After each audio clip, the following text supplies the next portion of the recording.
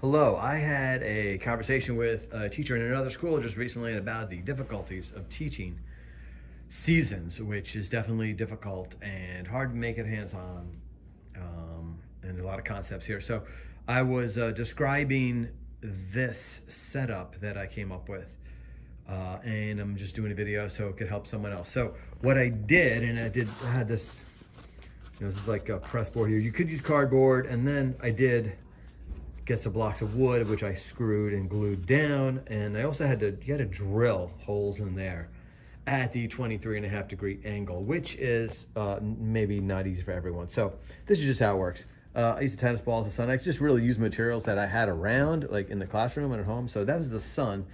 And then I have summer labeled there, winter there. And this is a lab station that they do where they, basically instructed to, and I have the North Pole of Earth here. I drew the equator in, and it says, put the Earth at summer, and then I ask about the North Pole. How is it tilted towards the sun or away from the sun? There's questions like that, and there are questions, it's pretty straightforward questions, but it's really, the questions are just designed to get the students to actually physically see it and interact with a model. So and this is the winter, and the North Pole is tilted how compared to the sun.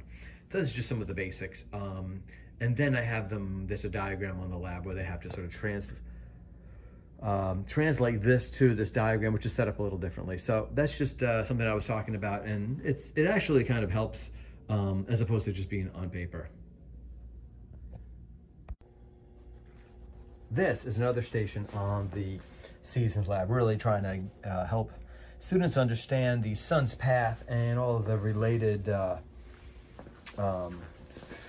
parts to it. So I have this here, the dome. I put I tipped an alien guy in there that I got from like a gumball machine. I have a path on there and the compass rose. So they have a flashlight here now. This flashlight isn't the best, but I'll turn the lights out so you can see what I have them do. And this is about the length of the shadow. So I have them turn a light on, and then I tell them to basically to go along the path with the light pointed at the alien guy. And notice how the shadow changes. This is a little hard for me to do. Let me see. How the length of the shadow changes from the morning time to noon, and then the evening times. Yeah, it's a little hard for me to do this on the phone. But the basic idea is that once they get to here, they see the shadow is really long. And so basically if I can try to do this, from the morning, the shadow gets shorter. And then, there's something about the shadow pointed due north at solar noon. And then from noon to evening time, the shadow then gets longer. Sorry if I messed that up with the phone. This is kind of challenging. But this works well, having them really do some physical interaction with it.